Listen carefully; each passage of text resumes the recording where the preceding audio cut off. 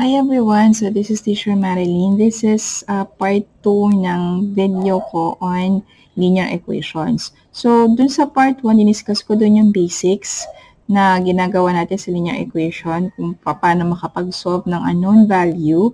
So this time naman, gagawin na natin yung mga combination. So ito na yung medyo mas mahirap na examples for linear equation.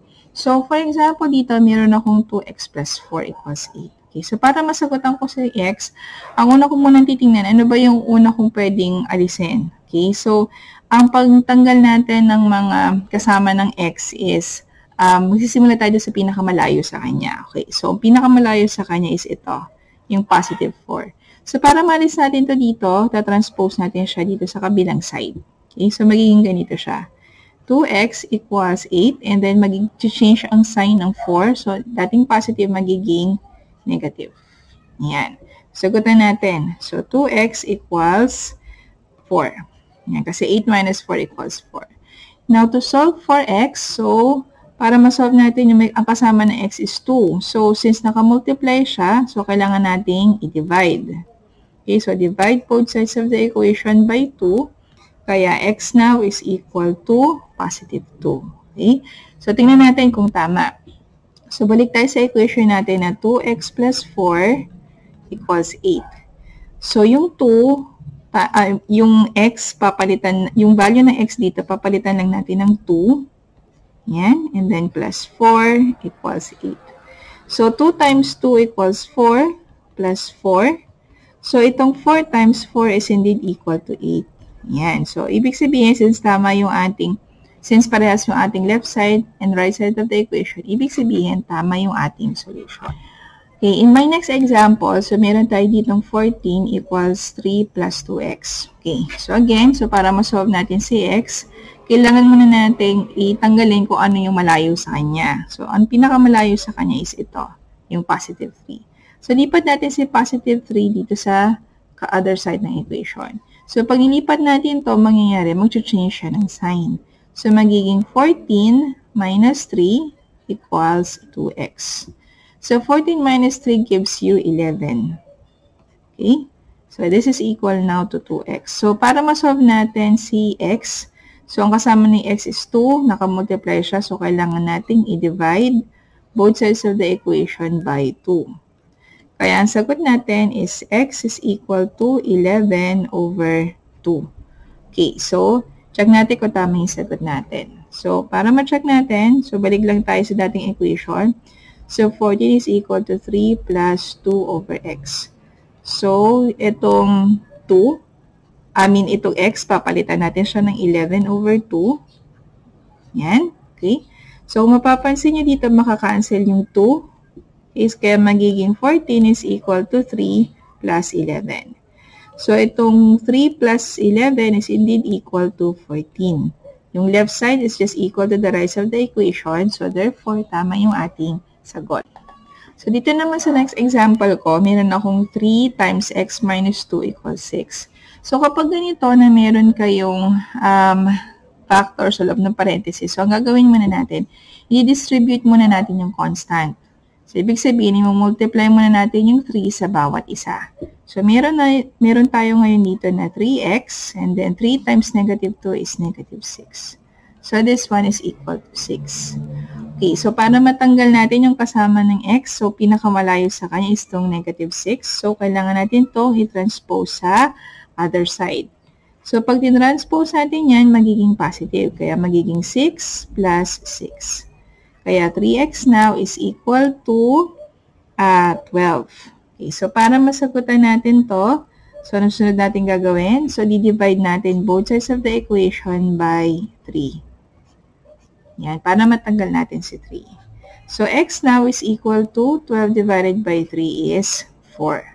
So, to check kung tama yung sagot natin na x is equal to 4, so balik tayo ulit sa ating equation na 3, and then x minus 2 equals 6. So, palitan natin yung x ng 4 kasi yun yung nasagot natin dito, no? So, 4 minus 2 is this equal to 6. So, 3 and then 4 minus 2 is 2. Okay, so yung 3 times 2 is indeed equal to 6. Ayan, so since left side is just equal to the right side, so therefore, tama yung ating sagot. Okay, so here in my next example, meron akong 3x plus 2x plus 6 equals negative 15. Okay, so kapag ganito, ang gagawin natin, since meron tayong dalawang terms dito na may x, i-combine muna natin siya. So, 3x plus 2x equals 5x. Ayan, then plus 6 equals negative 15. So, again, kailangan natin i-transpose itong si positive 6 dito sa kabilang side para maiwan na lang si 5x. So, mangyayari kay 6 is magiging negative siya. Kaya magiging negative 15 minus 6. So, 5x is equal to negative 21. Kasi negative 15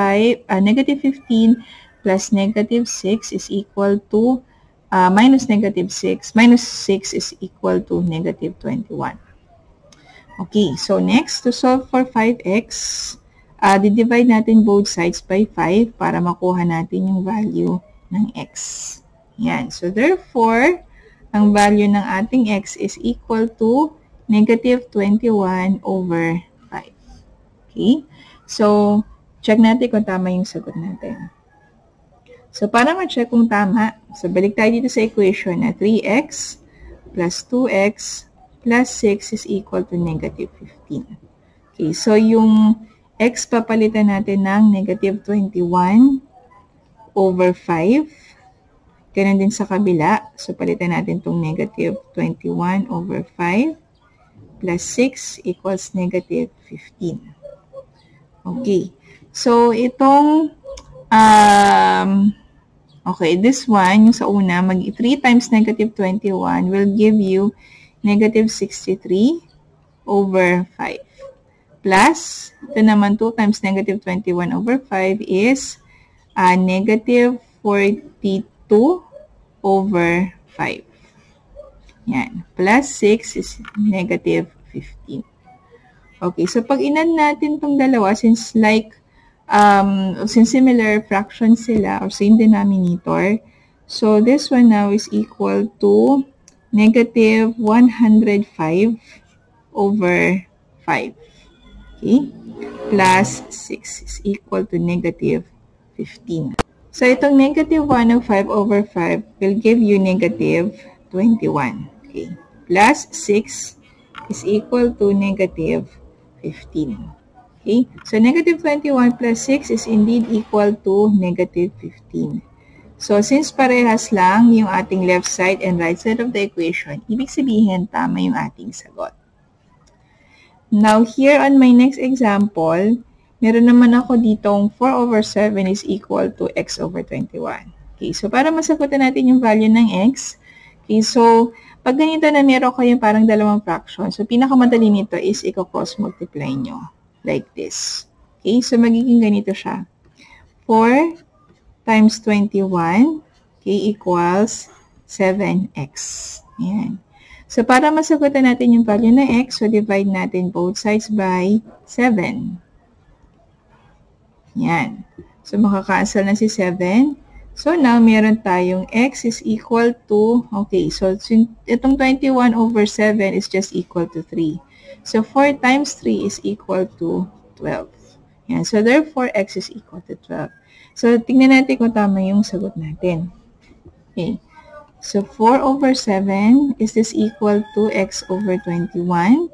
So, kung papalitan natin dito si x ng 12 over 21. Okay. So,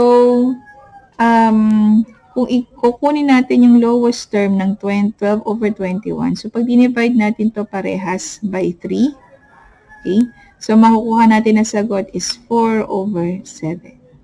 Yan. So, ibig sabihin your left side is just equal to the right side. So, therefore, tama yung ating nakuha na solution. So, sa next video ko, i-discuss ko naman doon kung paano tayo makakapag-derive ng equations na ginagamit natin sa mga formulas.